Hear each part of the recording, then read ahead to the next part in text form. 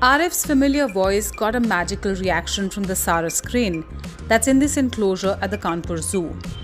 It's a relationship that's got Arif slapped with a case, but it doesn't alter the bond with his bachcha, as Arif likes to call the Sarus crane.